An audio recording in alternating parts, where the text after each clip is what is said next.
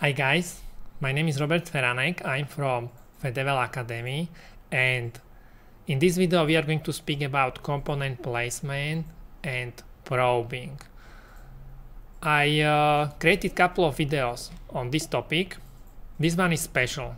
I'm going to describe what are the differences when you use this probing in the older Altium version.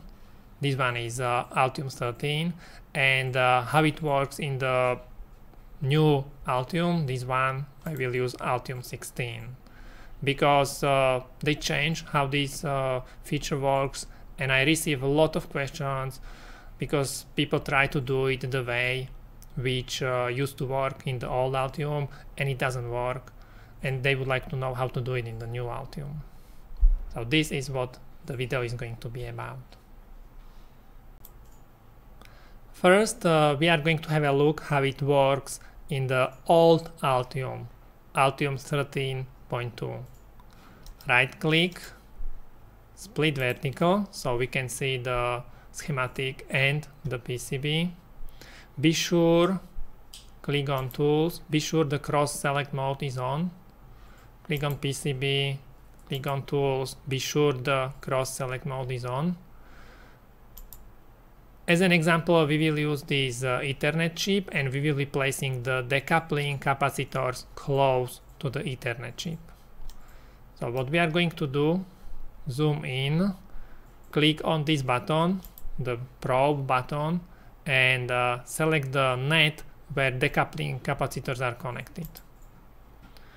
In the PCB you can see all the pins which are connected to this net are highlighted, or actually everything is masked, only these pins are unmasked. And now if you would like to do the placement, you can simply just select these capacitors, go to PCB, click on tools, component placement, reposition selected components, and you can simply place them under the pins. Yeah, you know they need to be close to these pins. In the new Altium it works a little bit differently. I will show you. Just finish this. Perfect. So let's have a look how this can be done in the new Altium. This is Altium 16.1, you can see here, and I'm going to show you what is the difference. Click on probe and click on the net. At this moment everything looks exactly the same. Now watch what's going to happen. When you select a component in the schematic, the mask is gone, so you cannot see where you should, for example, place these decoupling capacitors because you cannot see the pins here. One of the ways how you can go around this new feature, go to navigator. This is the navigator panel. If you cannot see this navigator panel,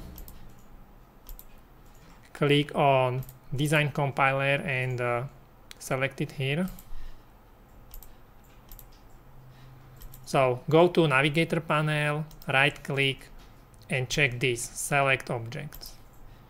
Now if you use the probe, the pins will be not only unmasked, they will be also selected.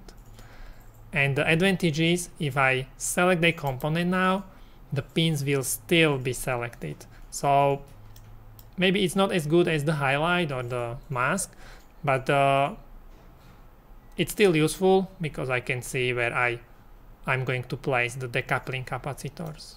So I select them, go to PCB, tools, component placement, and reposition selected components.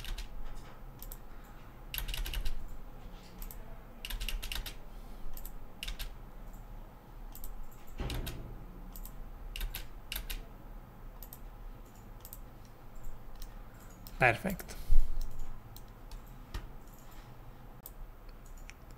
I hope you found this video useful. Thank you very much for watching. Don't forget to check out our other videos, and see you next time.